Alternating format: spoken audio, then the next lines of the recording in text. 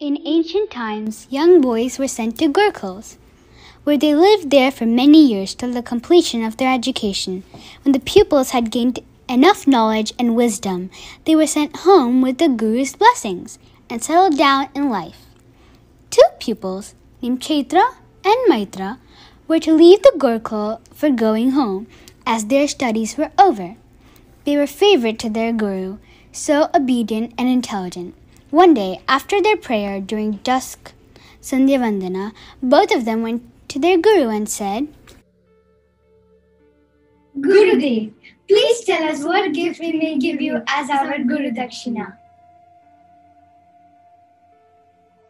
The guru was pleased with the pupils' love and gratitude, and loved them for their devotion, discipline, and sense of duty. He expected nothing more from them. However, he decided to add a little more to the pupils' wisdom.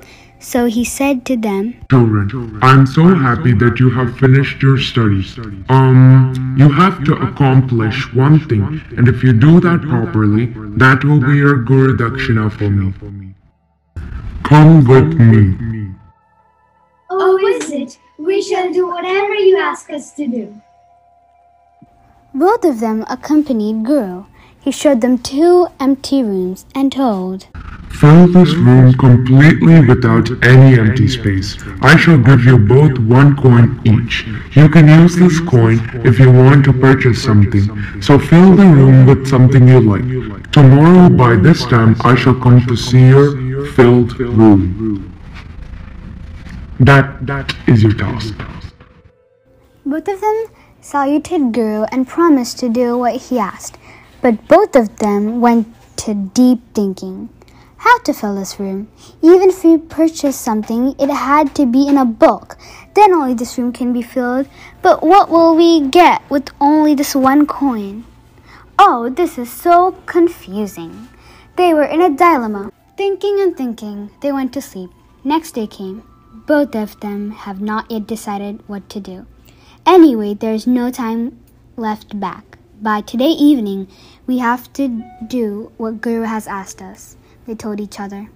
Maitra rushed straight out to the market. He found a man who was selling something. Oh, he was selling wastes that he collected from various places. What a good idea. With this single coin, I can purchase enough waste to fill the room allotted to me. Free trash, free trash, free trash, free trash, free trash, free trash. Namaste. Namaste. Can I please get this free trash? Yeah. Anyways, just take this coin.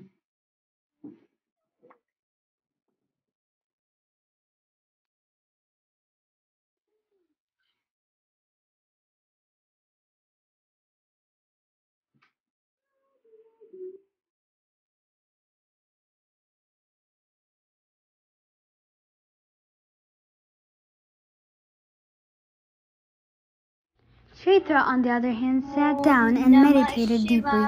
Rising and in deep peace, he also went to the market and bought a very small mud lamp and a little bit of oil. With that 1 coin that Gurudev gave. What if I just light my room? That was allotted for me. Diyas for sale, diyas for sale, diyas for sale. Namaste. Namaste. Can I buy this diya and oil also? Yes. Here is your 1 cent. Dhanyavad.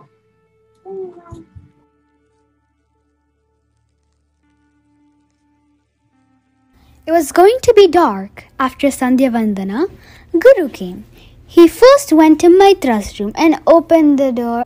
Guru couldn't see what was there, but he closed the room quickly, unable to bear the smell, and escaped from there somehow. Next, Guru visited Chaitra's room.